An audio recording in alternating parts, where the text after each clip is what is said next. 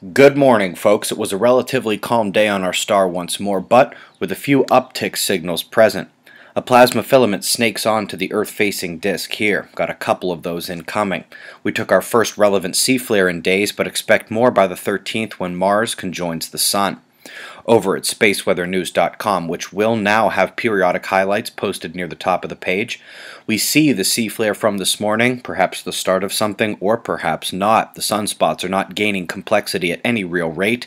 The C-flare can happen without much flare-making potential, and indeed, we're lacking that potential until we get some growth or movement, or both. Solar wind. Density dropping off now as the speed plateaus, and the plasma temperature is dropping off as well.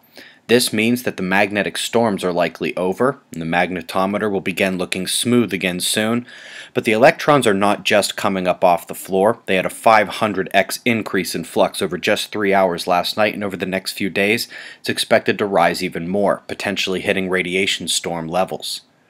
The surface charging of satellites kept up all day, including the red, but it never got predominant, and we never saw internal charging. That makes it a minor event. The incoming coronal hole on the left needs another day to get here, especially since she lost a bunch of power overnight. Top quakes of the day hit Greece, well above average there, one unusual location rumble to the south in Eritrea, and then another on the Carlsberg Ridge, which might be random or it might be related to the nearby Earth spot. Indian Ocean cyclone now turning west towards the Middle East. Back across the world, Blanca is raining hard, but weakened after landfall while we begin to eye another system to the southeast for development. Top news. The Tropical Rainfall Measurement Mission satellite was replaced by the GPM. It ran out of fuel, and about 10 days from now it will re-enter our atmosphere and burn up. The gray areas are the re-entry potential zones. A lot of emails came in last night asking about this post, which discusses the curious case of 67P shooting jets even after sundown. The confusion came when the article described how solar heating is now enough to cause the jets to remain, and yes, for those who emailed, that is completely wrong. It is the electricity that always surges through that, and it's enhanced by more interaction with the solar wind now that it's closer to the sun. That's causing the jet activity, not photons or solar heat. Shared that story a couple days ago. The Discover satellite has reached the L1 Lagrange point and will begin sending back data in the coming days to weeks. Very much looking forward to it. Last on the news front is the May climate report for the United States. We'll check the high temperatures and the lows. Let's start with just the month of May. Kind of a flip-flop from the past 2 years. It was record warm for a tiny slice of the Northeast with a massive cold zone to the southwest. Those are the max temps.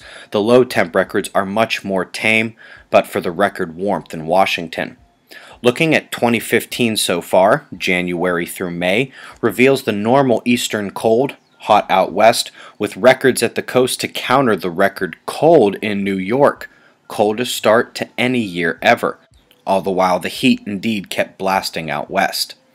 Looking at the last full year, back to last June, max temps are a mix of cold and hot with the all-time records in both directions. Not so much with the minimum temp list, heat winning that battle. Remember last night's United States convergence line. Watch the clouds pop along it. That will happen again tonight to a lesser degree, especially with it moving offshore, but we also will have a heat flow to a northern low that makes me want to tell Minnesota and Wisconsin and the Dakotas to check your local forecast tonight. Major hail potential there. Be careful. In Europe, the pop-up storms continued in the south, but the main story has become this northern cloud curl here. Gorgeous form to it, off a reinforced wind drive between a low-pressure node and a high-pressure cell to the south of it. The high will dictate where that reinforced flow goes. Down under, the clouds cutting through New Zealand here bring the top alerts for this region. It is all about the convergence cutting through there, which goes all the way down to a low nearer to Antarctica. We're going to go behind the ground level current conditions so you can see how we get each of those on the wind map. It's 6:30 a.m. Eastern Time, and that's the news. Eyes open. No fear. Be safe, everyone.